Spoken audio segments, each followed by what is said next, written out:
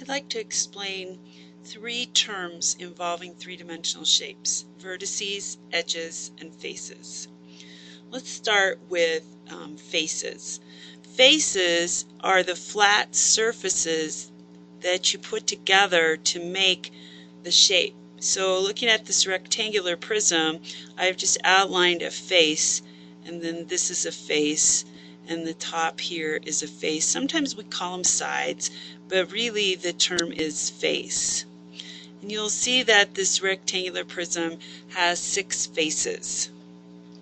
And a pentagonal prism has, and with the rectangular prism they're all rectangles. With the pentagonal prism, 2 of them are pentagons, and the rest of them are rectangles. For the hexagonal, then 2 of them are hexagons, and the rest of them are rectangles. So then the places on the shape where the faces come together are edges. You see that these are edges. Okay, and then the corners where everything meets are vertices.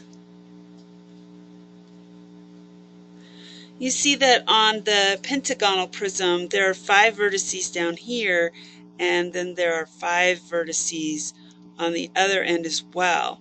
And the reason it has 5 on each end is because it's a pentagon and has 5 sides.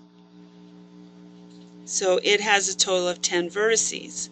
You can see on the rectangular prism that it only has 4 on each side, again because it's a rectangle and the rectangles only have 4 sides. So 4 and 4, it would have 8.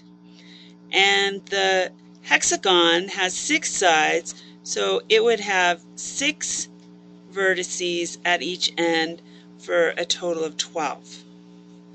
So that is vertices, edges, and faces of three-dimensional shapes.